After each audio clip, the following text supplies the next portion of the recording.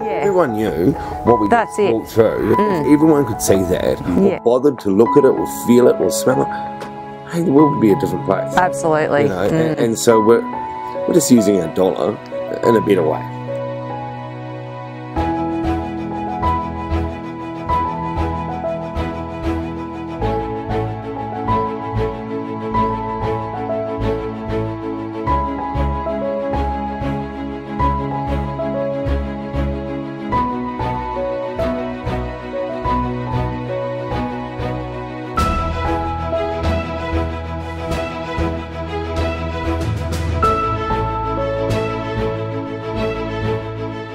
So my best friend called me about this bird a week ago.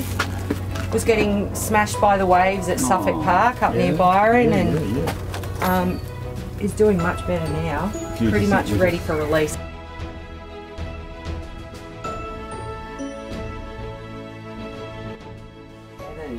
And on her you head, always want to put your finger in there just to see how it's Look at that beak. I know. That thing would chop your finger. So once all of our feathers have grown, you can put your finger here. They need at least 15 to 20 knot winds to be able to take off. They're big birds. She's 6 years old, bless her, came home from school one day in bits and tears because she'd been at school and they had a lesson on helium balloons and how they're bad for the environment and what happens. This wee girl came home crying to her mum, going, I remember when I was 3 years old, I had a helium balloon at my birthday and we let it off. She goes, I've killed a fish, I've killed a bird. Kids know this. They know about plastic pollution. They know about helium balloons. It's only the ignorant adults really that need to go back to school. So we've got the saying on the back of our truck. We don't inherit this planet from our parents. We're borrowing it from our grandchildren. Yes. So, serious question. Yep. Plastic. Yep. How bad is it? It's bad, but we're not finding as much plastic in our turtles anymore. That's great. That's great news. Yeah. So and most of your turtles are from the local area. So it's fantastic news that you're seeing, less than it's plastic, but globally, it's bad. Really bad. Sorry, Ben. It's it's not just us eating plastic. Turtles, birds, everyone's eating plastic. It's just up the road. 30% of sea turtles washing up with plastic as a result of direct plastic. But how do they know that? They're doing necropsy.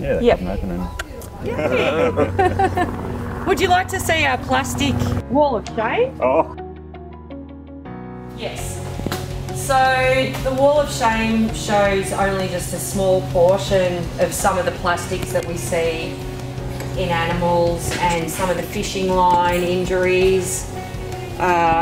This was from a juvenile green sea turtle and bits of broken up plastic bags. So just to confirm, each individual container here is out of an individual bird or turtle? Yes. That's from a pelican. A pelican. This fishing lure was in a pelican's leg. The poor bird had this bit through its beak and this bit through its opposite through its foot. Oh no. Crazy needles on that. Remove it, and the poor pelican ended up with a thing called bumblefoot, which it's disgusting. It's just like big pussy blisters, but made a full recovery. Oh wow, that's good. Because it was found, obviously, and come here and was rehabilitated. This is plastic. It's another form of plastic. Most of the injuries we see on the seabirds are from people who are active fishing. But if ever there was a better advertisement for banning single-use plastic bags, it's this. Plastic bag, and it says green sea turtle, found at South Ballina, died in care. We need to stop polluting in our day-to-day lives. Stop using single-use plastics. The reward is so worth it. To have an animal that's come in that looks like it's not going to survive, and to be able to put it back in the ocean or back up into the sky where they belong.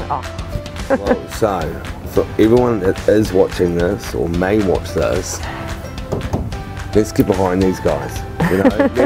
Let's get behind them. Let's throw some cash at them. People need cash. We all need money to go to organisations like this. Get out of bed, make a difference. If you haven't got any money, come visit. Come and volunteer. Come and volunteer with us. 10 years, we need a replacement. Thank you so much for coming. No, thank you.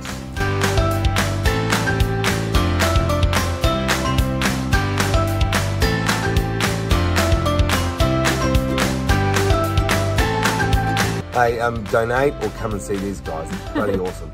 And stop using plastic. Yeah!